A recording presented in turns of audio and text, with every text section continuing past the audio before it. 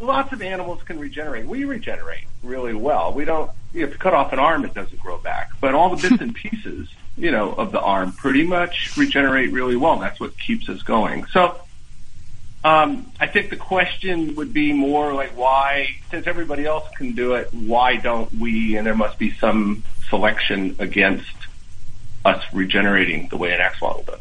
And how would you answer that question? Well, if I knew the answer to that, we'd be regenerating arms and legs right now.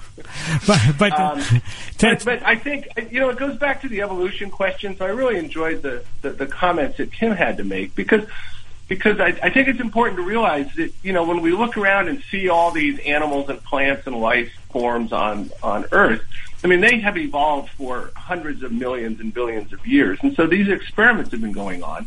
And so you look at an axolotl and it shows you that the mechanisms are there to regenerate it, and they have discovered how to do it. So the answer is, tease that apart experimentally and figure out what the steps are. And then once you know the steps, then we should be able to do that in humans, walk through step by step that gives you the outcome of regeneration.